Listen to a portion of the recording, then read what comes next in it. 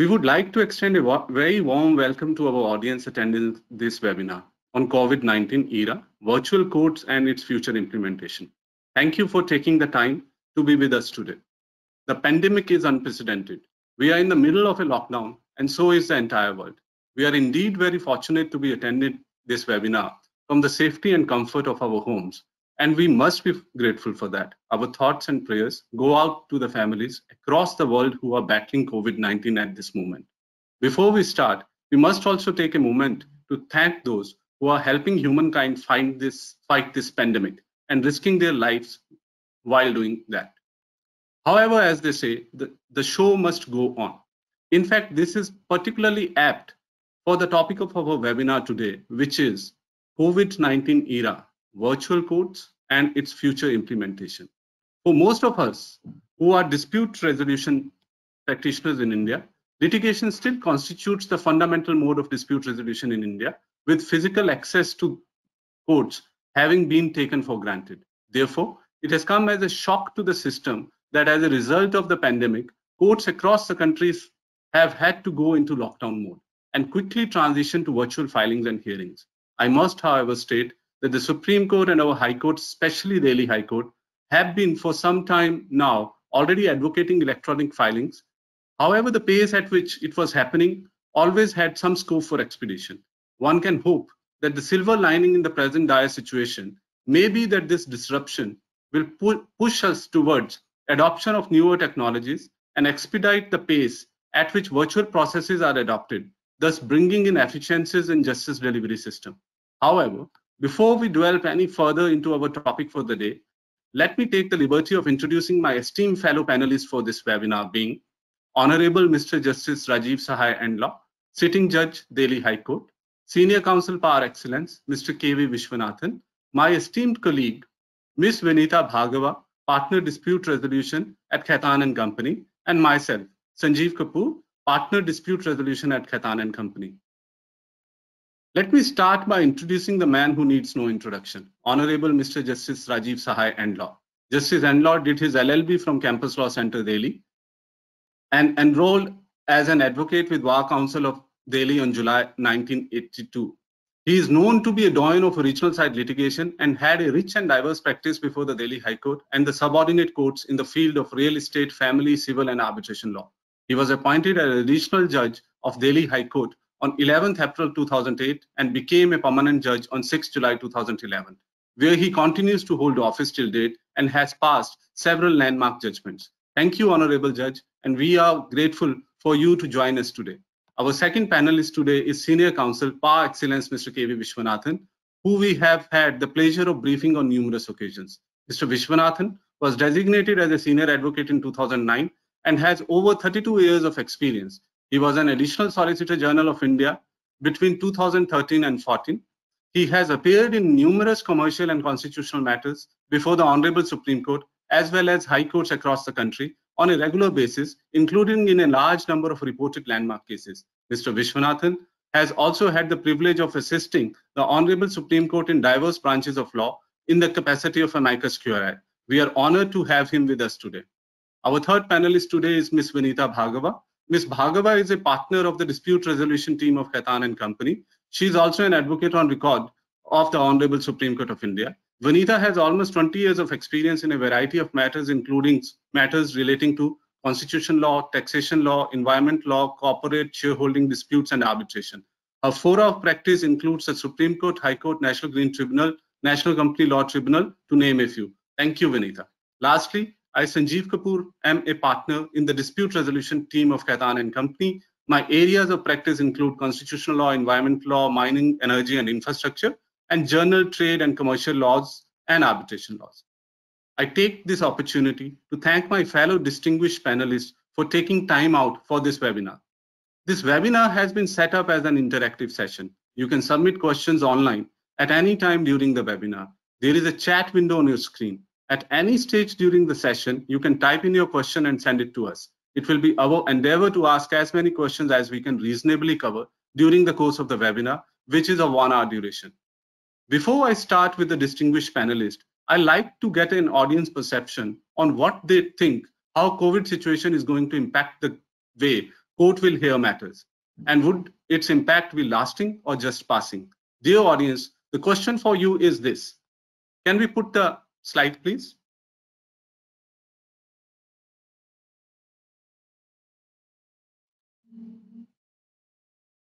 Can we have the poll slide, please? So the lockdown has now been in place for almost 25 days, and it will continue till 3rd May 2020, with courts, including the Honorable Supreme Court and many high courts across the country, quickly adopting to virtual filings and hearings. Do you think that this move towards a virtual court system, A, is likely to sustain itself post lifting of the lockdown and bringing in a new normal for litigation in India, or die a natural death post the lifting of the lockdown and we will be back to old process, or see an integrated approach in terms of physical filings and hearings being the norm, with virtual hearings limited to a small subset of matters, the trickle-down effect?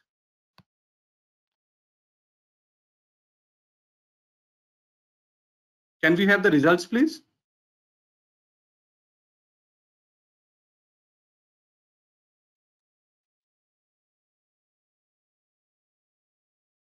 So, majority of the people think that it is going to be a mix of both going forward. Almost same percentage of people, 10% and 11%, are taking the extreme position. 10% saying that this is going to be the new normal, and 11% saying that after this we will revert to old processes. But 79% see a mix of both going forward. So, Mr. Justice Endlaw, what is your view? Do you think that this move towards virtual courts is only a response to an unprecedented pandemic and things will go back to normal once the crisis is over? Or this is going to be the new normal? Or, as the audience poll suggests, it is going to be a mix of both? Good morning, Sanjeev, and good morning, Vanita. A special good morning to Mr. Viswanathan. It's so good to see all of you after nearly a month. And thank you for having me on the panel. It's what we in the court also have been debating. But Sanjeev, a word of caution before I answer your question. This use of the word virtual court is giving rise to some issues. I don't know whether you had a chance to read the solicitor's piece where he has said that a lawyer with his ingenuity, the Solicitor General, Mr. Tushar Mehta, that any lawyer with his ingenuity would say that the verdict handed out to him is null and void for quorum non juris. And even otherwise, virtual means as close to the court, but a court is not a place. CPC, or I was sure about the CPC, I was trying to look up as any other law which is defining the court, but I could not find any. So court is, we lay down, the laws lay down the territorial jurisdictions, but no venue of the court is marked by any of the laws. So the court is not the place. We are all used to a court being at a particular location of the courtrooms. But virtually a court is wherever the justice delivery system is operating. So here the court becomes a virtual or becomes an e-court. So I think a nomenclature of e-court would be better to avoid somebody from taking a plea that I have meted out a decision not by the court, but by a forum as close to the court. Now, coming back to your question, see, this is, it's not as if what we have today is a response, a sudden response to the situation which we are in. This has been in the making, I can speak for the Delhi High Court, for the last about 10 years. And it was existing, because it was existing is why we are able to put it to use. in this 1 month, we could not have collated everything, the infrastructure, the technology to begin all this. Of course, some other courts are using the e-platforms which have been made available by others. But Delhi High Court has been for some time now using the NIC system of Cisco, which has worked well. The only difference is that we were not using it that extensively as we are using today. We were using it for recording witness statements. As you are aware, in a large number of cases, all witnesses outside Delhi were being recorded, especially in foreign jurisdictions were being recorded via video conferencing, and that was through this court system only. I have consulted an expert in one of the hearings via video conferencing. Then in the writ jurisdiction, the courts are known to have the writ court is known to. That's why we have provided screens in each courtroom. And the courts, whenever, even of senior officials in Delhi, the presence has been shot on that screen rather than summoning them to the court to not waste their time in coming and going to the court. So it is,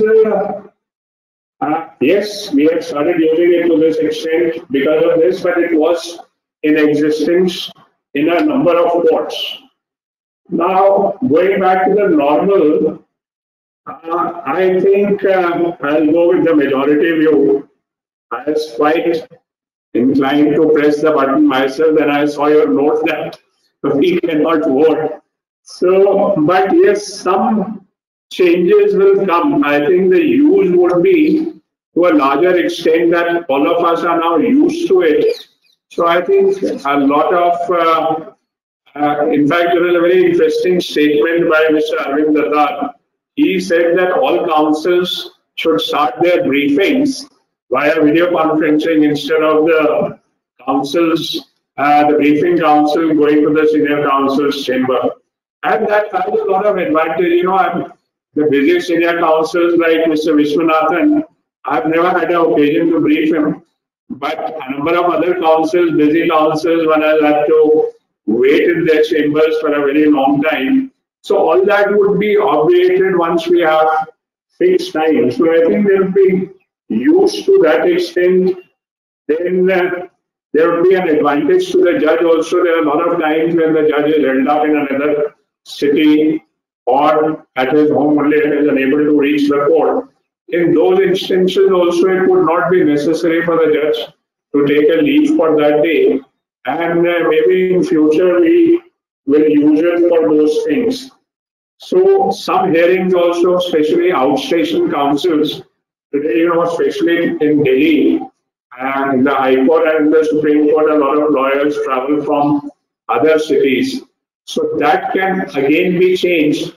We can have, we don't need to call the councils to the court, and those outstation councils can be heard. So that's how I think, and slowly we'll evolve. That is how I feel it will, the future is holding for us. Thank you, Justice Endlaw. Thank you so much. And yes, I think e-courts might be a better terminology than virtual courts. And you are right. Obviously, I think the entire mechanism of the court is to dispense justice, irrespective of the place and the manner in which it holds it. Yes. So that brings me to a question to Mr. Viswanathan. So, Mr. Viswanathan, access to justice obviously means freedom to freely access courts and it is a very sacrosanct right which has been recognized by Indian law. Speedy justice, in fact, has been held to be a fundamental right. How do you think that this switch to technology enabled e-courts will impact this right?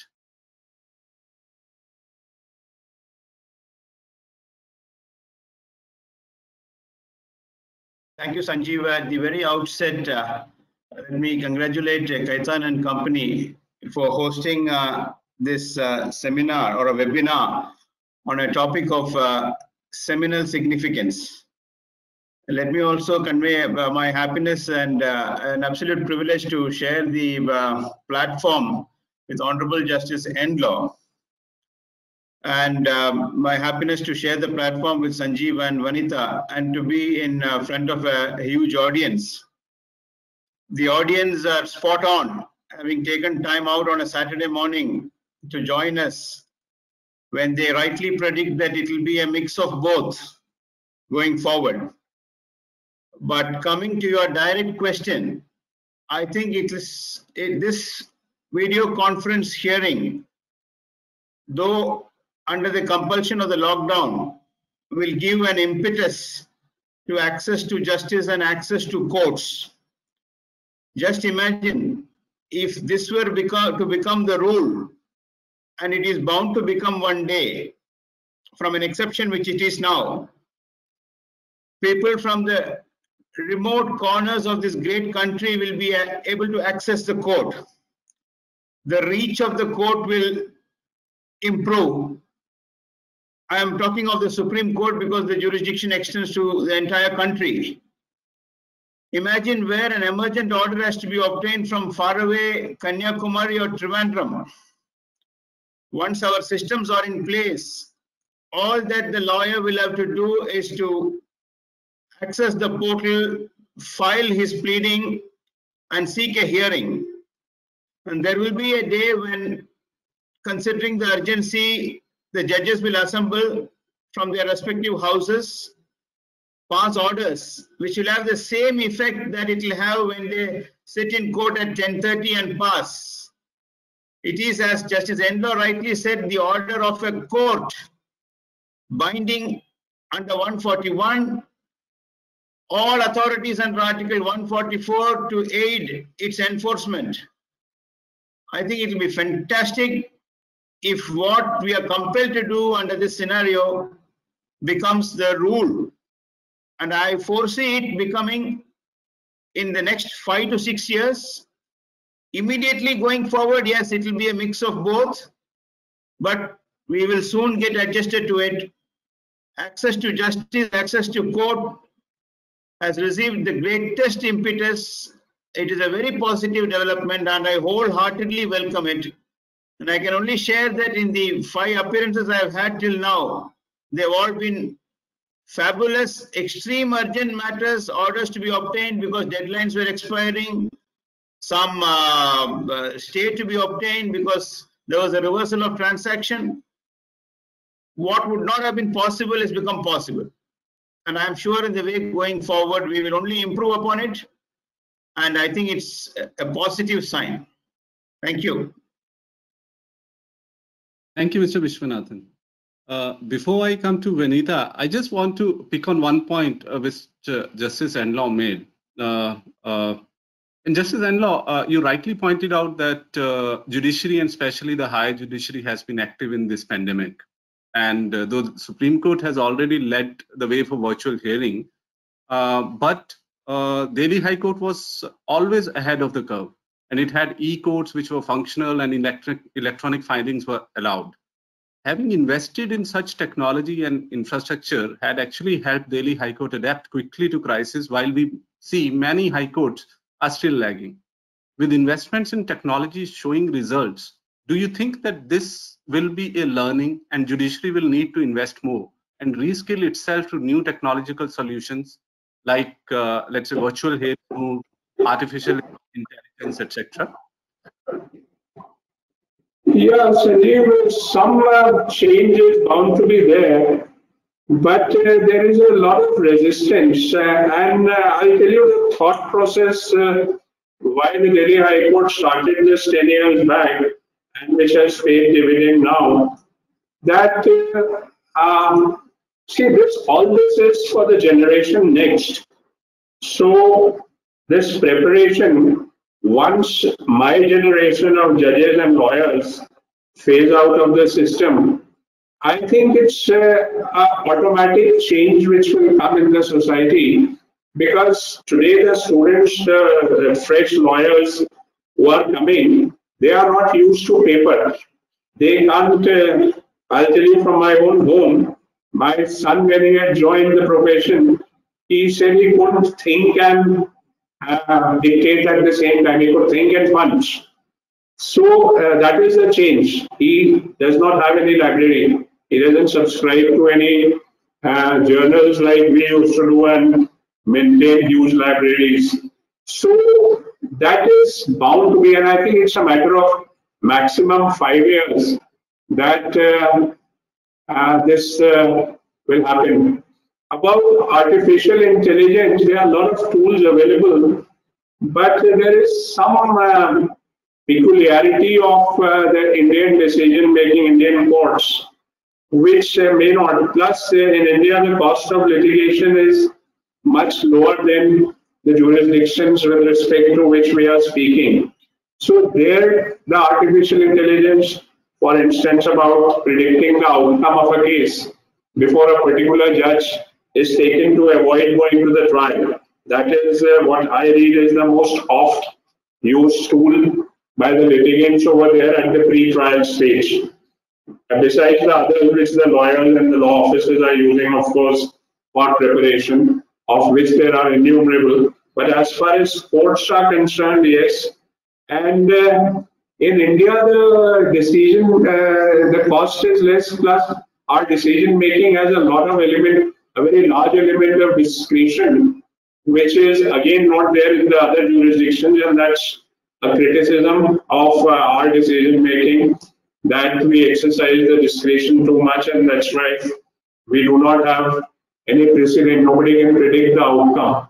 But maybe in our circumstances and our economic scenario, that is more suitable, and that has served the country well till now, because facts of no two cases are alike, and cases are decided largely on facts. So that would be my response to this. Thank you, Justice Endlaw. And it's very right that what we are investing is for generation next. So, Vanita, coming to you, and as a litigation lawyer, I have also experienced this.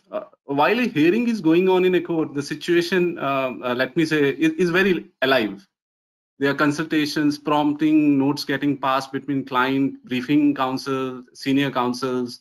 And in a complex case, we generally see that each side has easily 4 to 5 assisting lawyers who are all kind of involved in the matter. So how do you, Vanita, manage all this in a virtual hearing when all are scattered across locations? Do you find that this is an impediment, or you have found some new ways of coordination? Thank you, Sanjeev, and very good morning to everyone, and privileged to share this virtual platform with Honorable Justice Endlaw and Sir Viswanathan Sir and my esteemed colleague. So, Sanjeev, I think the answer to what you have said is lies in investment in and adoption of high quality video conferencing technology and imparting training to stakeholders with respect to the same. So one way could be using 2 sets of equipments. So of course it involves a cost, and we'll have to see whether everybody can have access to that. But one could be using 2 or multiple sets of equipments, one for interfacing with judges and one with the clients and senior counsel. The courts may also accommodate requests to allow advocates to mute himself and consult with the clients or associates, etc., if required. So that again is a change in the way we function, or the change in the court craft, court etiquettes.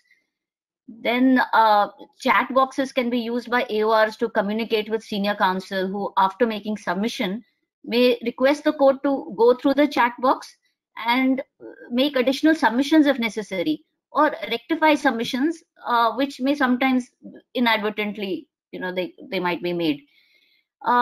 Currently, however, the new circular of the Supreme Court of 15th April, it allows only 2 appearance links for each party. But I'm sure once the lockdown is lifted, these problems can be creased out, and the AOR and client can meet at one place at the senior's office or some other location. But going forward, I think in the current lockdown crisis, we might be facing a situation of communication, but going forward and with the adoption of very high speed technology, even those problems can be creased out. Thank you. Peter, thank you so much. So good to hear that people are adapting to new way of working. So Mr. Viswanathan, also, sir, from an arguing counsel's perspective, do you miss the ease with which instructions could have been given to you earlier in a physical courtroom? Does virtual hearings require a very different kind of a skill set? And would senior counsels also need to retool and reskill themselves to this new way of functioning? Sanjeev, there are two ways of looking at this. One is we are in a lockdown and there is a video hearing happening. Counsels may be scattered, but once the lockdown is lifted and the video hearing happens, maybe the counsels will be assembled in one conference room. Then the discussions would be easily possible. Even otherwise, as Vanita has very rightly suggested, with advanced equipment and mute facility, one could easily discuss. Coming to the skill sets, I find that you need to be much more precise considering the time limit which is available and considering that you're before a computer. So I think that helps you polish your thoughts, refine your ideas, maybe rehearse the first few words so that you are automatically driven to focus on the most essential aspect of the case. I think that skill is bound to improve of a counsel. I'm not saying that in court you don't need it, but you suddenly feel because of the vast space, physical space available, you have much more time and you can come back and you can, always have time to adjust. But in a virtual hearing, this is one skill set. The second I found is when you are reading papers digitally, I don't know how others feel, maybe the younger generation is already very focused. My focus was much better. When I had to access page number 400 on my desktop simultaneous with the Microsoft Team or WebEx conference which we were having, the focus was better. I could highlight. So these are things which, like a child has found a new toy in our case. And in the case of youngsters, it's already happening. They just click something and then, everything is there. And I think it's a skill set which different generations of lawyers will acquire. It is something which will happen for the good. So my view is that it is a positive measure. It will automatically improve the precision and expression of counsel and the focus of the reading, and the mind wanderings will be of a much lesser order. Thank you, Mr. Viswanathan. Thank you. I think that reskill and retooling will happen, and also with the advancements, technologies will become much more user friendly. It still is, but I think there's always a scope for improvement. Let me share an incident. Sanjeev, may I just interrupt at this stage? In the context.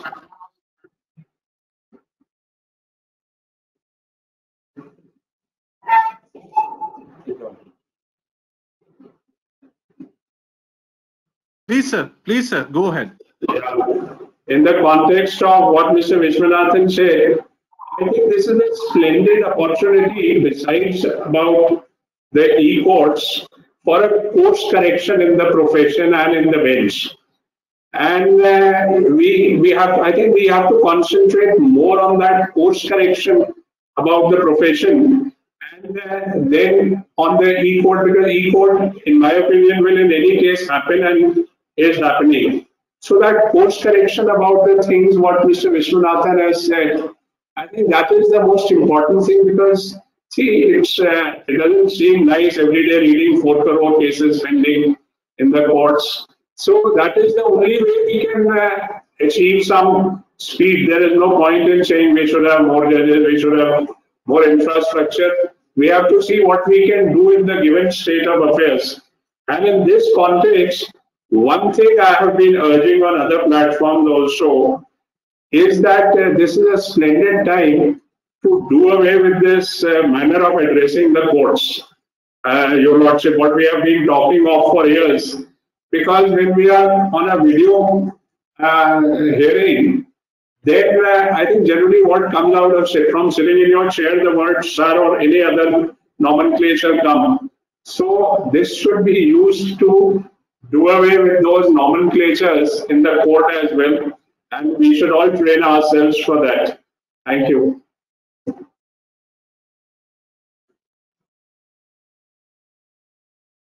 Thank you, sir. Thank you, sir. I think the technology will also change the way in which people address the court. Definitely and certainly, Mr. Viswanathan already pointed out that one would need to be much more focused and much more precise, and there is less error for rectification later on. So it would, in my view, also change the way, and there's going to be a new etiquette of addressing the courts, e-courts, virtually. At this stage, let me share an incident with all of you. Owing to this pandemic, the organizers of Vis Vienna Moot, which is one of the oldest and most prestigious moot court competitions in the world, decided to host the oral rounds virtually. And the final was conducted on 9th of April 2020. What I found astonishing is that the entire competition, despite being a virtual one this year, saw participation from 248 teams. In my view, to manage and pull off this event seamlessly with such massive participation was simply outstanding.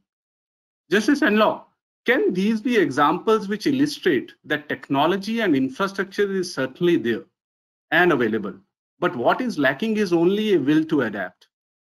And what, in your view, can be done to make people to embrace and adapt to this new normal? See, Sanjeev, first of all, for this moot, I think the NUJS students who have won this year, they have missed out on one very essential part of such a prestigious moot competition. Again, speaking from home experience, it's not only about preparation or delivery. It involves a whole lot of other things which I regret that these students have lost. They start collecting funds for going to the moot. Now that is a very learning experience for the students. Most of the people who are participating would not have done a foreign travel abroad or a foreign travel abroad alone. So that itself is an experience. Then going and living in a campus or a university which is hosting the moot, that is a great experience. They interact with the students over there. And then the sheer thrill of performing live and coming back with the trophy, that I think these kids have missed out on. Now, I think the impediment to moving all litigation to virtual courts is not a mindset only. There are other aspects. See, the hearing in a courtroom and going to the courtroom for a hearing, that has a certain other. See, we are not machines. There is a romance about litigation in a court, about going there, and it's again not only addressing. When you go to the court, you see the performance of other lawyers, you measure your performance vis-a-vis them, you are mentally making a note, okay, what not to do.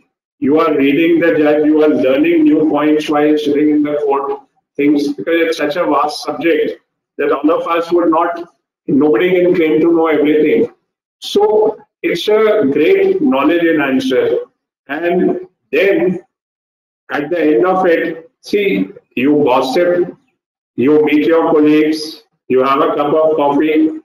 Now, all that makes us more alive. Otherwise, we would be mere machines if we were to be confined to our chambers and working. I am speaking for myself. If I don't have a cup of coffee at 5:30 with a few of my colleagues, I can't work till 8:39. So that is a very essential. You have to vent out because see, that was a big shift from the bar to the bench. That in the chamber one always had about 8-10 people around you. Now you are made to go and sit alone in the chamber throughout the day, throughout the evening. So it becomes impossible to work. So please don't forget that we are talking of human beings. We are not talking of artificial intelligence delivering. And see, speaking for myself, I was not doing the kind of litigation the law firms do. Mine was more of a what was a IR-arm, VR-arm litigation, which is called. And I received a number of clients who just saw me in the court and approached me. They wanted to change their lawyers.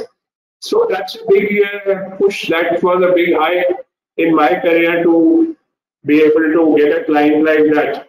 So there are a lot of other things about the courts, and all that will keep the courts alive. I don't think the court room is going to die down. Thank you. You are so right, Justice Endlaw. I think a physical court hearing is so much more holistic. And obviously, what you might think is wasting your time or whiling your time, in fact, is something which is creating a character or improving a personality. You are meeting so many people and learning from them. You are watching other counsels argue. So all that would be missed in a world in case we completely change to e-filings and e-courts. Mr. Viswanathan, you raised a point, and I'm going to pick on that point. You said that a virtual hearing is a new game altogether, and you have to be very brief and precise in your oral submissions and very focused. But oral submissions would only be a small part of a e-court or an e-hearing. A typical e-hearing will require many other things like real-time accessibility of records in a digital form, which is accessible to all stakeholders, virtual client meetings, testimony of witnesses and experts, transcription of hearings, etc. So how do you see these things going forward, lifting or post down?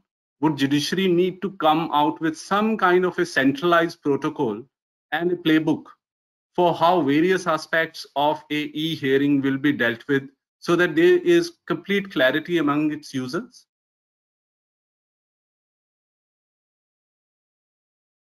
Yes, Sanjeev, that's an important question. No two views that post-lockdown, the judiciary will have to ramp up its infrastructure in a very big way. The bandwidths will have to be improved. The best of the platforms will have to be selected. I understand there are large grants given to the ET segment of the court. I don't know about exactly in terms of the figures. Coming down to the aspect of the lawyers and the nature of work that can easily be adapted to this, let me straight away point out, in accordance with the majority voters in the poll, which incidentally is also echoed by Professor Richard Susskind, one of the leading authorities on IT in the world. He is the IT advisor to the Chief Justice of England and Wales, and he has been regularly publishing. I have with me the 2012 edition of his book. Many of you would have seen it. There are subsequent editions. He concedes that large, complex cases involving multiple parties, and big trials, for a start, will have to be held under brick and mortar. It will be difficult to straight away adapt them here. But that said, that should not deter us, that should make us diffident. Whatever is possible, we must get along. With regard to the other trials, other appeals, video conferencing has many facets. A video conference hearing would also mean that papers will be digital. So that will mean that a large segment of lawyers need to get used to this concept of digitalization of the records. One suggestion is that workshops need to be held exclusively for this, how to handle records digitally and how to, familiarize yourself with what Justice Endlaw mentioned at the outset of having conferences on platforms without having to travel and wait at counsel's office. These are the ancillary aspects of a video conference hearings, which are very, very important. So finance is important, ramping up of infrastructure is going to be important, adaptability is important, keeping aside matters which would not come within the corpus is important, and more importantly, coming directly to what you raised, just as the Delhi High Court has its guidelines on video conferencing, which finds recognition in Justice Chandrachud's judgment, though the minority judgment in Santini's case, which is also broadly in pari materia with the Seoul Convention on Video Conferencing for arbitrations. Certain basic protocols are laid down about the witness end, the judge end of the proceedings, about written submissions, about the technological team, about the backup measures to be kept up. There are a whole host of protocols. You may see the Delhi High Court guidelines or the Seoul conferencing. Now, this may have to be centralized. There may have to be a scheme or a guideline which needs to be enacted to put in place a common protocol on which there could be, adaptations.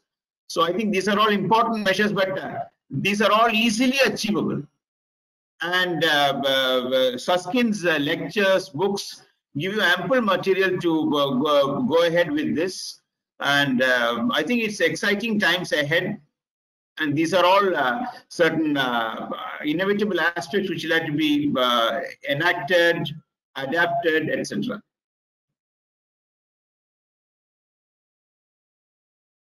Thank you, Mr. Viswanathan. Thank you so much. And the Susskind's book has got a very, very scary title for our profession, which is called The End of a Lawyer.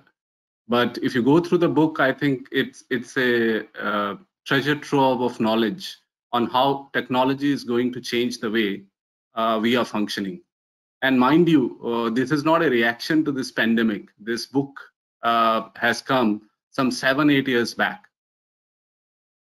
So Vanita, coming to you, I think you are the only interface or link which is between the client and the court, which is a justice delivery system. And what steps do you think a client or a litigant needs to take, or you need to educate him so that he can take advantage of virtual court hearing systems or e-court hearing systems?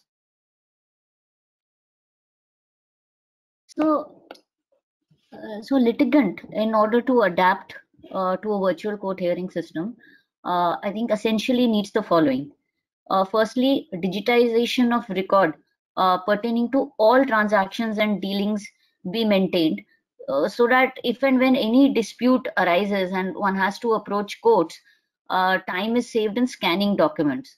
So now most of the corporates already follow the system, but going forward, this should be adopted as a uniform policy. Because for some individuals this may not be possible, so steps may be taken, like sir Mr. Viswanathan said, that maybe workshops should be held to educate people on digitization of records and the importance of the same. Then another important aspect that the clients will have to invest in, and they have to invest in IT infrastructure and a dedicated IT department that can quickly fix technological glitches. And that has become the need of the hour. So they'll have to maybe keep aside a certain amount for investment in IT. Then investment in security software that prevents hacking and leak of confidential documents. That is also very essential. So there are many tools available, and I'm sure that once the e-court system and they catch on, then there'll be more research into this field. And I'm sure the technology will continue to keep developing, and the clients need to keep pace with that. Then it is also important to have digital signatures in place. Investment in high-speed internet is become so as to become part of virtual conferences with seniors, and a virtual court hearing is also essential. To that extent, I think the government also needs to invest in the infrastructure for the same, and to bring that accessibility over a larger area, not just confined to a few areas. And then in case of the client is a company, I think it would be helpful for the client to have the board resolution, authorization letters in place, and wakalatnama, etc., signed and stamped. So those are just housekeeping and other procedural issues, which of course, like you said, we'll have to educate the clients. First, we'll have to make them aware of the different procedures and the system in order to make them more receptive to the new way of working, because sometimes the clients have a mental block that they might not get a fair hearing, or it might not be as effective as it wasn't before a physical court. And like we discussed earlier, because of the fact that he might think that he might not be able to communicate with the senior, or with more efficiently with the court. So I think we need to make them aware, to make them know about the advantages and disadvantages. So, for example, we have tried to make the clients aware of the new directions of the Supreme Court and High Court regarding urgent mentioning, conduct of hearings, filing procedure. So as to bridge the gap between client expectation in terms of timelines and results. For example, earlier a client would immediately know the outcome of urgent mentioning. However, now one has to wait for the mail from the competent authority as to whether the urgent request has been accepted or denied. Now with virtual courts, clients can be fully aware of all the arguments, but one of the advantages is that with virtual courts, clients can be fully aware of all the arguments made, since due to overcrowding in courts, many clients, especially on miscellaneous days, were usually lost as to what was stated in court. So I think if a virtual court policy is put in place in future, because of the accessibility, the government in participation with the private sector or otherwise will have to provide facilitation centers in various places, so that individuals and economically challenged litigants can also avail of the infrastructure. Because for corporates, all these things might already be in place, but I think the need of the hour is to put up more facilitation centers for other litigants as well. Thank you. Thank you, Vanita. Thank you so much. I think this was really helpful as to how going forward we need to involve clients also in the process.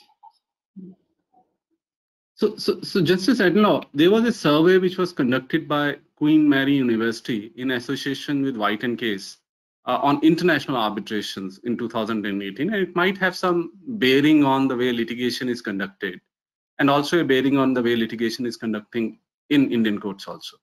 And one of the findings of the survey was that users believed that the main reason for lesser use of IT and artificial intelligence was lack of familiarity and concern of cost. Users also expressed fear regarding allowing technologies to interfere excessively with the adjudication function, which was supposed to be inherently human. Do you think these are concerns which are genuine and would be true in an Indian litigation context also? And if yes, is there a way in which we can mitigate these concerns?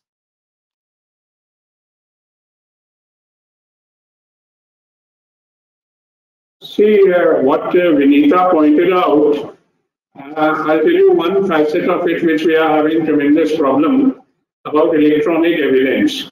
Now today on the criminal jurisdiction, most of the evidence which is coming before the courts are cell phones in which a recording has been made or a photograph has been taken.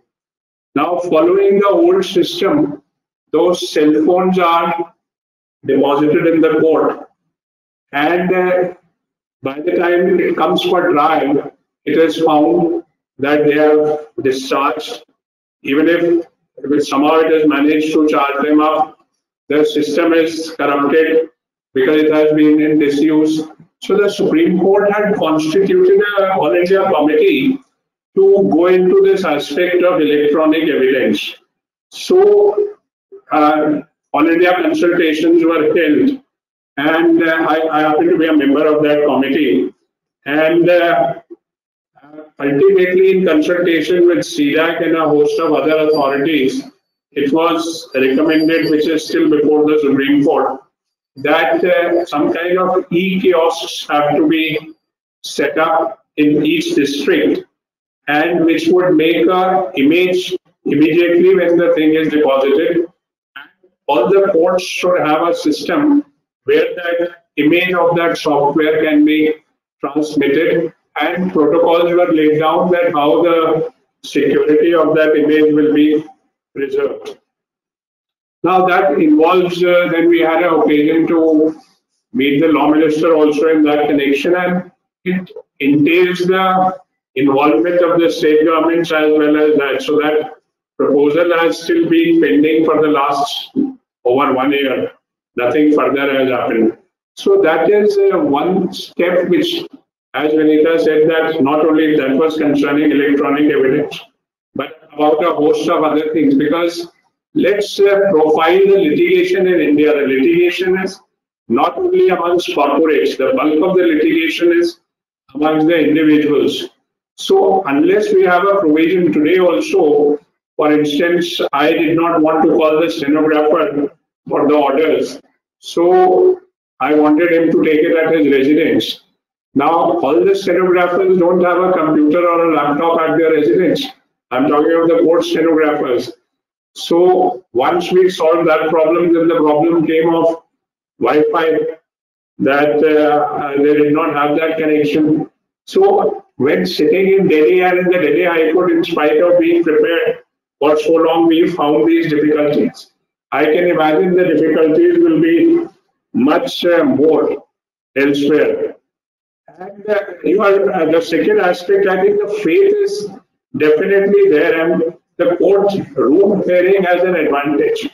There is a formality about it, and I think which is very essential. See, a judge, when I was appointed as a judge, I was told that you are not the judge. That means the 40 people sitting in front of you throughout the day, they are judging you. So you are being judged. And the same about the lawyer, what I mentioned. See, a lawyer standing in the court is aware there are 40 other people watching him. In an e-hearing, see, I don't think anybody will switch on. We'll have to give time. So once a person knows that his matter is not likely to come before the 12:30 slot, he is not likely to open up his system and watch the other matters. He will do something else. So that formal atmosphere till now is a part of the litigation system, and unless we get over that also, there would always be a problem in implementation. In fact, about witness examination, I have had an objection because, as you are aware, cross-examination was my bread and butter as a lawyer. And cross-examination is a mind game. So you are playing a mind game with the witness. Now, a witness sitting in the security of a notary public in his jurisdiction, or sitting in his lawyer's office, or sitting in the High Commission or the embassy, he is not susceptible to those kind of pressures to speak the truth, which a witness in the courtroom is under. In fact, I have noticed the difference that if you give the witness in the witness box a chair to sit down, and he becomes relaxed, the cross-examination is different, his answers are different. So it's so that's why, according to me, e-hearings are well suited for final hearings in the suit or in the prosecutions, but not for trial. Plus, they are of course suitable for writ jurisdiction or appellate jurisdiction, but trial has to be in the courtroom. Thank you.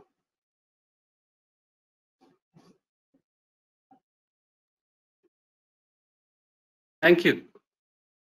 Thank you. And I think very aptly put, and this is a concern because many people have objected to virtual hearing, saying that loss of in-person observation of witness testimony will impair their ability to form an opinion on the credibility and strength of the witness.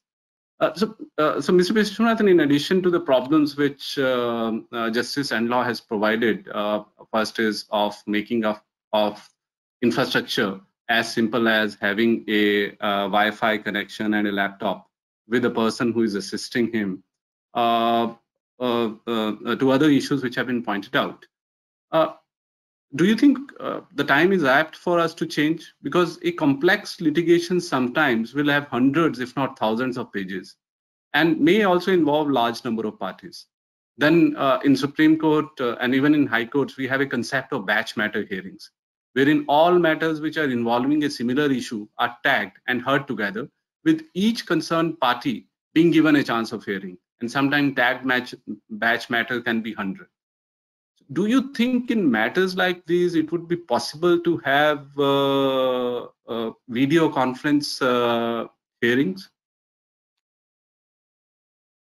Sanjeev, before I come to that, may I only endorse what the important point that Vanita raised on one on security and the other on the delayed response to a mentioning request. Security is very important. There has to be a proper firewall because the documents are very confidential. On the mentioning, it's causing a lot of hardship.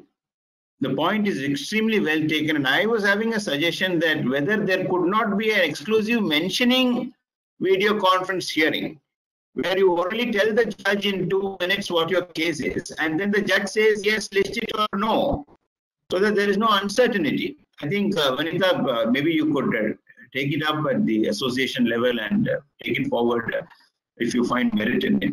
And on this Endlaw suggestion of Wi-Fi at the residence, my research team, which helped me with this seminar, my associates, tell me that there is only 36% of the population which has internet connection in India.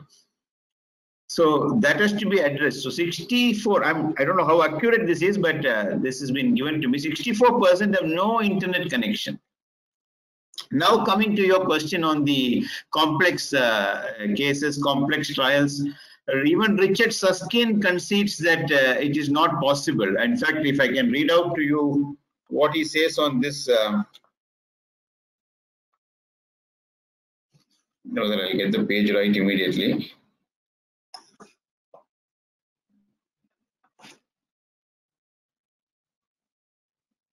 He clearly says on the chapter 10 dealing with judges, IT, virtual courts and online dispute that complex trials, complex cases, even appeals involving, as you said, large number of parties will have to be confined to hearings in court, so that, you know, there is no prejudice. Even if the platforms are extremely well developed, it can virtually, you know, replicate court. Unless we attain that stage, which will take a while. But the point is, exception should not, you know, decide the way we go forward. So while we continue to work on that, the advantage that we gain by this should not be lost. And the metamorphosis of making what is now an exception a rule should grow very fast is the point, Sanjeev. Thank you, sir. Thank you, sir. Yes, I think exception should not be the ones which are making the rules.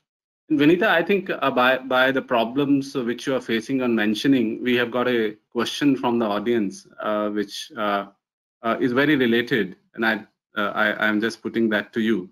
So, audience wants to know, what do you think is more difficult presently? Do you find physical filing difficult, or you find filing electronically difficult? And how do you think the systems can improve more?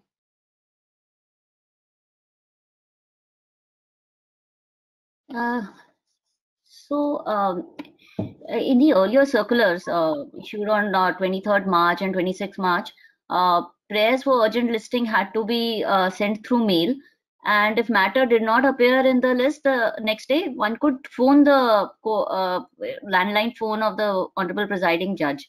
But with the 15th April circular, the urgency will now be decided by the competent authority. And if the request is declined, the option of phoning the Honorable Presiding Judge is done away with. So firstly, determining the urgency based on a one-page note without a chance to orally mention, like Mr. Viswanathan said, that if maybe we can put it to the bar and at least allow us to mention, maybe in brief and maybe with a one-page note. So it may lead to dissatisfaction and a sense of not being given a fair hearing. So further, sometimes there may be like communication lag that we mentioned earlier. Then as far as e-filing is concerned, we face a lot of technical glitches, either due to problem with equipment or internet connectivity. So for example, practically, like we recently wanted to file an urgent matter, but the same could not be uploaded for the entire day. And it was only at around in the night at around 9 p.m. that it got uploaded. And when we called the registrar, we were told that many people were attempting to file their cases at the same time. So one had to keep trying after several intervals. Now to keep a dedicated person on a computer, just to keep trying. So that is one of the practical difficulties. So and further now in the current situation without, I mean, it has suddenly come about. So I don't think many people are trained. So many people are not comfortable with the software. Although Supreme Court has issued guidelines for usage and has also created a helpline. But again, once the lockdown lifts and imparting training would be very useful to be prepared in the future. Then there are times when a party seeks to rely on documents which have come to their knowledge subsequently or just before the hearing, and which the same could not have been filed maybe due to some urgency or some other reason. Now in the circular of 15th April 2020, it is provided that advocate is not allowed to rely on documents not filed. So a system may be created at a party may either be allowed to email the same at the time of hearing or a subsequent stage, because just for this maybe the adjudication might suffer, that you are not able to rely on something that just come, which is relevant and has come to your knowledge later. Then another difficulty in e-filing is because, like I said, some of the clients were following digitization of records, so they could easily send us scanned documents and we could collate and file. But practically scanning bulky documents, especially in the situation of lockdown, is a time-consuming process. And if there are more than one matters to be filed, if suppose it becomes the norm in the future, then that will affect timeline and efficiency. But again, like I said, it can get creased out when people adapt and they start maintaining digitization, and then it can very smoothly be handed over to the advocate and then filed. So and now, even though e-filing is there, some pages still printout has to be taken and signed and then scanned and uploaded. So that again, like I said, it's for the current situation that can be a difficulty, because sometimes we don't have access at some homes. We don't have access to printer or even ink.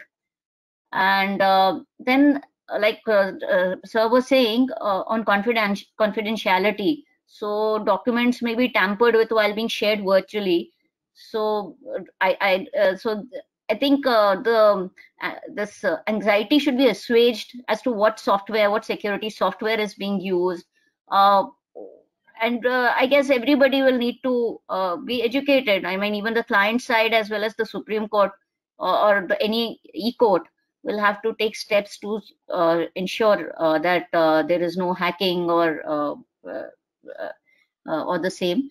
Then currently there's an exemption from having a document notarized. Notarization is an important aspect of ensuring authenticity in statements, and also ensuring that a person signing the affidavit understands what he's putting his affirmation to. So although once a lockdown ends, this process would still need to be continued physically.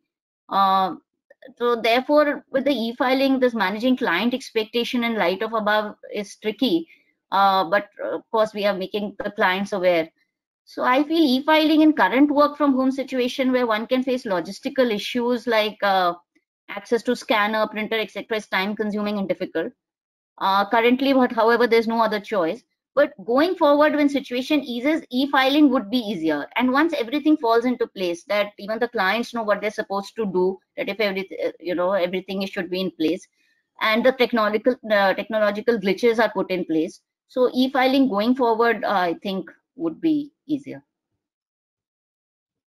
Thank you, Vanita. It appears that you are really missing the physical filings as of now, but you are really very hopeful that in future the things are going to improve. So I'm aware of the fact that we are at 12:36, and I'll just take one question, which is for Mr.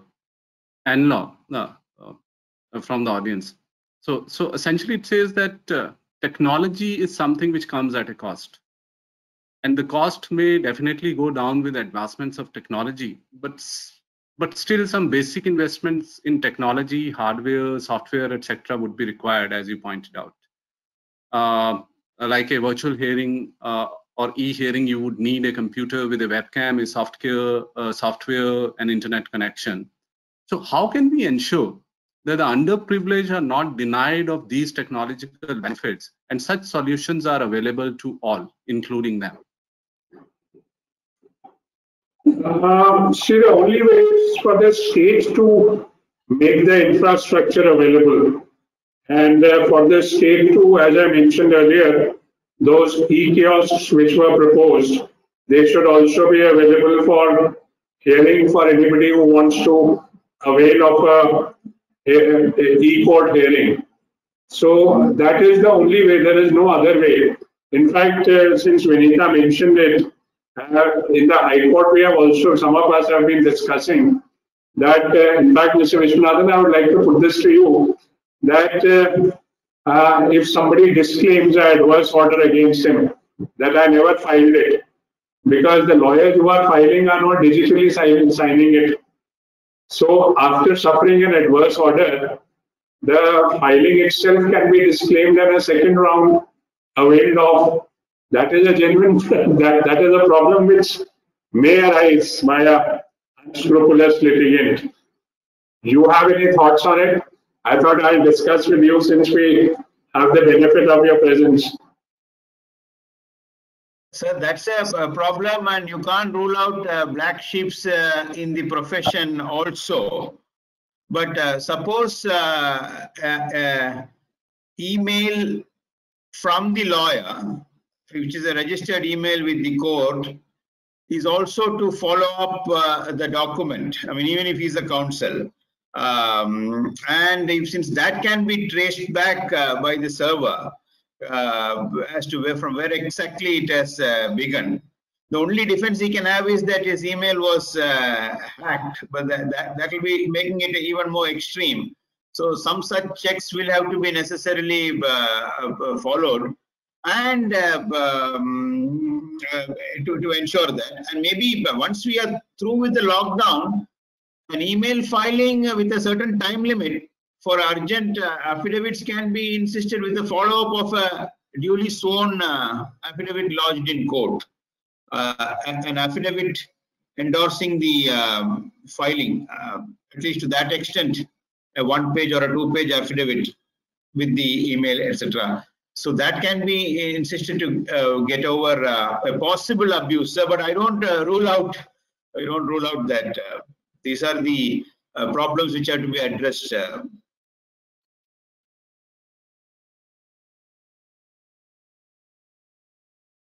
Rightly so. These are the problems which are to be addressed, and obviously time will teach us how we are going to address them, and how we address them will then be a test as to whether the system is effective and efficient or the system is to be abandoned. But I think all hopes are, and as the poll predicted and as we heard of a panelist, all hopes are that we would have a integrated kind of an approach wherein, in addition to physical hearings, we will have e-hearings also to increase the access to justice of the public. I'm afraid we are out of time now. I hope you found this webinar interesting and worthwhile investment of your time. We certainly enjoyed bringing it to you.